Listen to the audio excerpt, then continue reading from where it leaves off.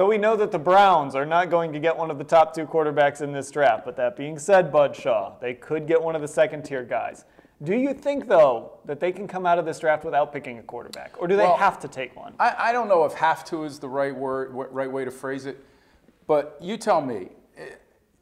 Having Robert Griffin III in camp is not a strategy to me. It's a prayer. It's throwing up a prayer hoping that he's the guy he was a few years ago. I much prefer, if I'm a Browns fan, to see at least a strategy involved.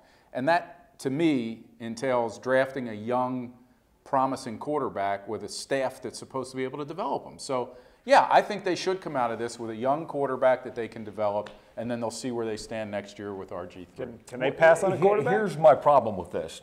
That thinking, of course, is very sound. The problem I have is you got to believe, I happen to believe there's a large fall off after the first 2. Mm-hmm. Now, okay, you say I develop a quarterback, that's fine, but you've got to believe that, whether it's Paxton Lynch or Connor Cook, I would say are probably going to be 3, 4.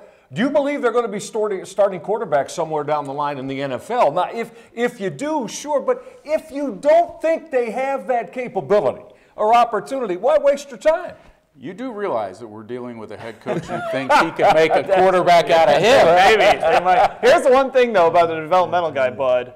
You think Robert Griffin's playing a full season? You think Josh McCown's playing a full season? Whoever they draft is going to play. You didn't hear Sachi. They have 4 quarterbacks. So they have an abundance of You better draft a guy that can play this season. Connor Shaw, baby.